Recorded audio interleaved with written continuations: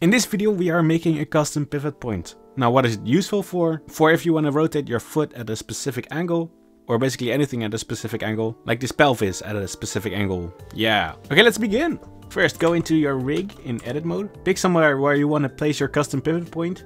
Let's just do that here. Set your display type to something comprehensible. Oh my god. Name this bone pivot 1 or something, or only if you need to symmetrize your thingy. Duplicate it and scale it down. Now parent this bone to the earlier bone you made. Ctrl P, parent. And name it pivot 2R. Go into pose mode, go to bone constraints, add a copy location, grab your armature, grab the pivot 1 bone's name, plug it in here and invert all axi. Now set the target to local space and local space. Make sure this bone is not connected to anything. Clear parent in edit mode.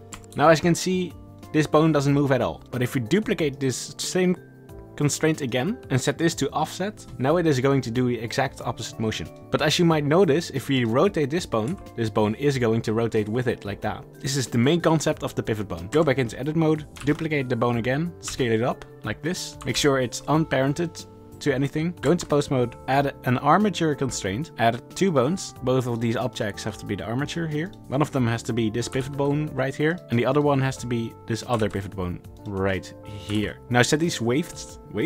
Oh my god. 2.5.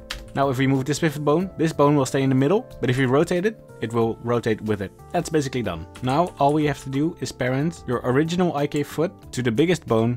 Ctrl P. Let's name this bone MCH pivot influence.R. And now you can see that you can pivot your foot from anywhere you might want. How beautiful is that? Now you do have to make sure that there's another IK foot bone that the custom pivot bone is parented to. So duplicate your original one, place it somewhere down here. This is just personal preference. Now find your pivot 1 bone. That's the one with no constraints. And parent it to this new IK foot bone. And call the IK foot bone main IK foot R or whatever. Make sure this is parented to the root. And now you have your custom root bone, your custom pivot point. All you have to do now is give it a nice little custom bone or something.